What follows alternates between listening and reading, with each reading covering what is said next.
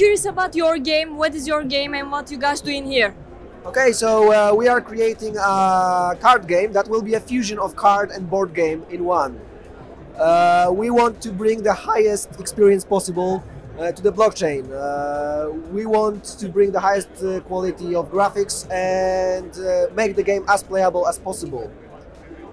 We are gamers ourselves, and I'm a board game geek myself, so I'm one of the designers. So we are designing the game for all the players to enjoy for hours.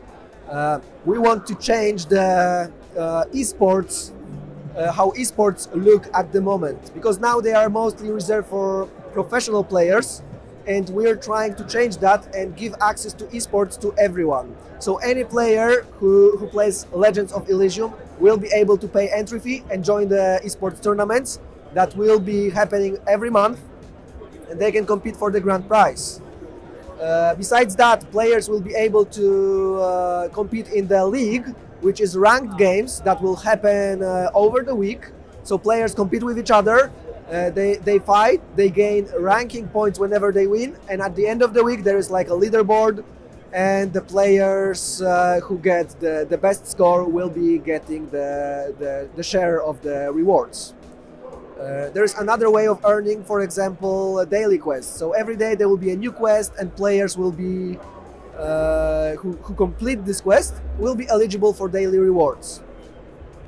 Another way of earning is staking NFTs.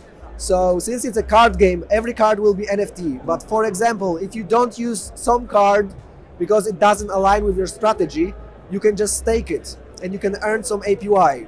At the same time, if you stake the card, another players see this card and they can rent it out. So it's like a win-win situation. You're staking and earning, other players can use it at the same time in their own deck. Yeah, so in general, that's a few of the aspects of our game.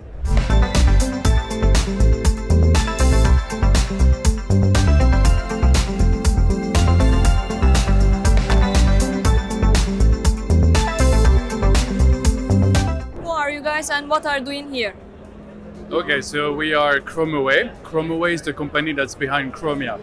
Chromia is a blockchain. We call it a relational blockchain.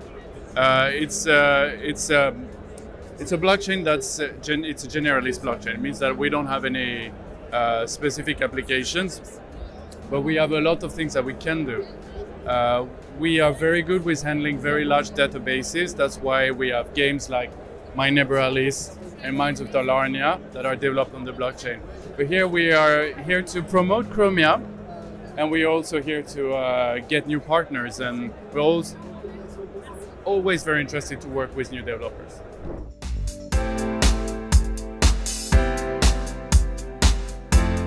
We just wonder about what you guys doing here.